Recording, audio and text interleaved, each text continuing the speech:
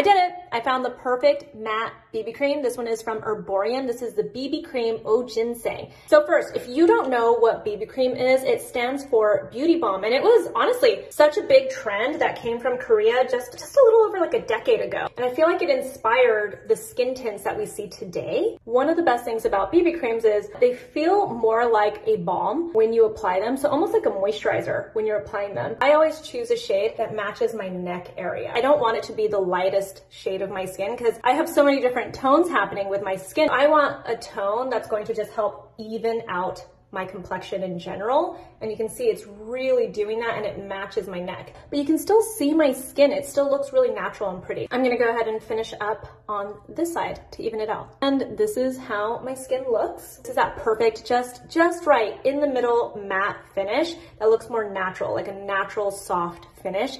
And that's what I really like about this.